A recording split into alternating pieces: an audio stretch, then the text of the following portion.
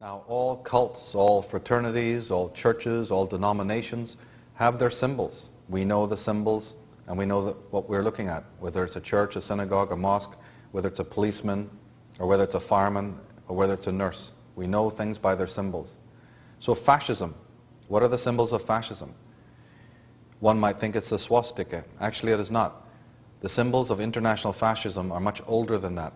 And the key symbol, the cardinal symbol of the fascist movements of the world, is a bundle of rods with a hatchet in the middle of them. This is called the fasce, or the fasces. It's an old Roman symbol, but it even predates the Romans. Where do we find it? On the back of the Congress room. The Freemasonic monopoly of government positions continued for at least the first 100 years of United States history. According to a 1924 census, even in that year, the Senate had a membership which was 60% Freemason.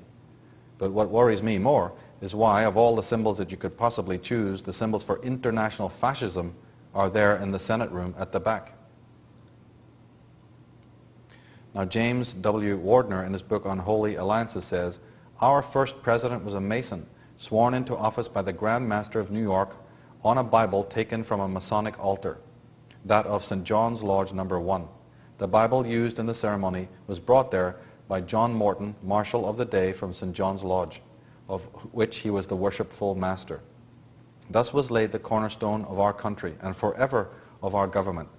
This same Bible, used for Washington's inauguration, was used to swear in Masonic presidents Warren Harding in 1921 and Dwight Eisenhower in 1953.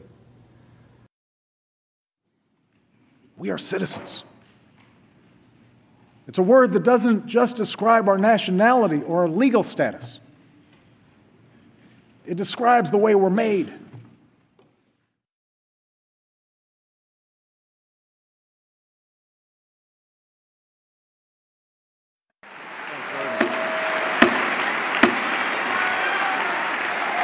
Thank you. 51 years ago, John F. Kennedy declared to this chamber that the Constitution makes us not rivals for power, but partners for progress. Tonight, thanks to the grit and determination of the American people, there is much progress to report. After a decade of grinding war, our brave men and women in uniform are coming home. Our businesses have created over 6 million new jobs. We buy more American cars than we have in 5 years, and less foreign oil than we have in 20.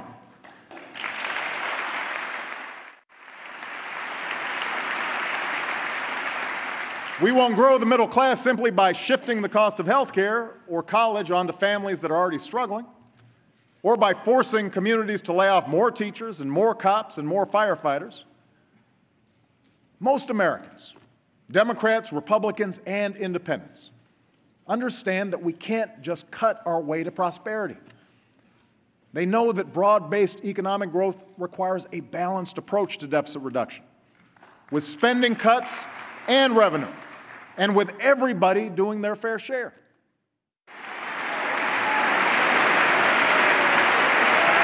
There's Jezeline.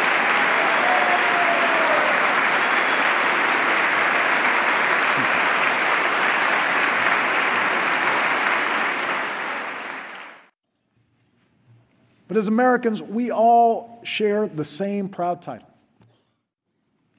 We are citizens. It's a word that doesn't just describe our nationality or our legal status. It describes the way we're made. It describes what we believe. It captures the enduring idea that this country only works when we accept certain obligations to one another and to future generations. That our rights are wrapped up in the rights of others. And that well into our third century as a nation, it remains the task of us all, as citizens of these United States, to be the authors of the next great chapter of our American story. Thank you. God bless you. And God bless these United States of America.